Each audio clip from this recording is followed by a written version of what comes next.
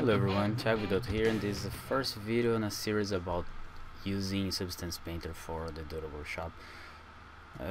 So I think I should start about talking why you should use Substance Painter or why try it. I named it 3 things that I really like to use it on Substance. Is the ability to bake by mesh name. I'm gonna say about that later. The use of smart materials and masks workflow, and the way it exports files. So basically, bake by mesh name is it will consider the name of the mesh that you're using, and you can bake everything together. So you consider the occlusion on all the meshes, but will not clip, like on this guy here. Separate here a sword to show how it works. Sometimes we need to make to avoid the poly count, especially in Dota. Dota have a really reduced poly count to work. So sometimes we make things like that. We make mesh clipping. On this particular one is not a big problem because it's a static mesh. It will not move.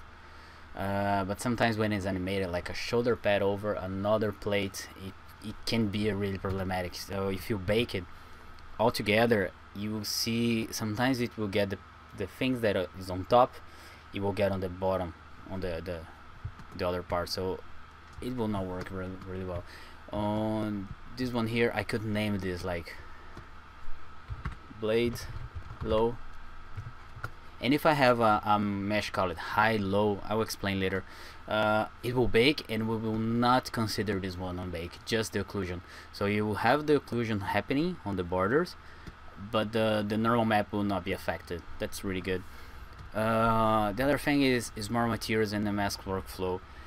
It's really interesting. Like, you can bake everything like normal map, workspace, cavity, and everything like that.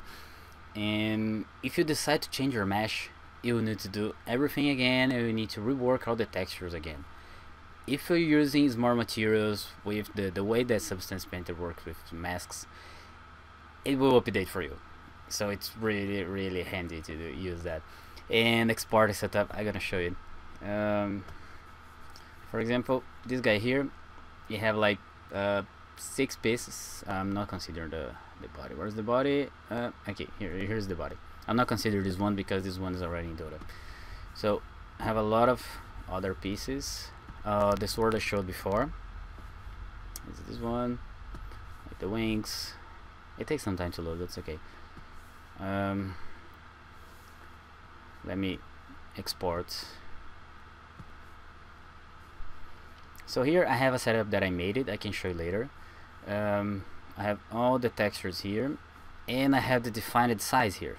See? So it's already exporting for me. I'll push this.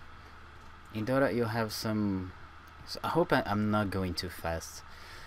In Dota you have some defined texture size for each piece. So this guy here is not square, this is square, this is not square, so it can get a little tricky to work with everything, work everything together, and then you have different sizes to export and things like that. So in Substance Painter I like to define like 4 times the size. So 256 it becomes 124, and this one the double. And let me get this head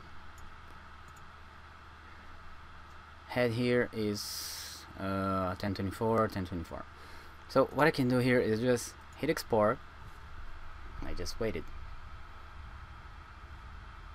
It's really fast.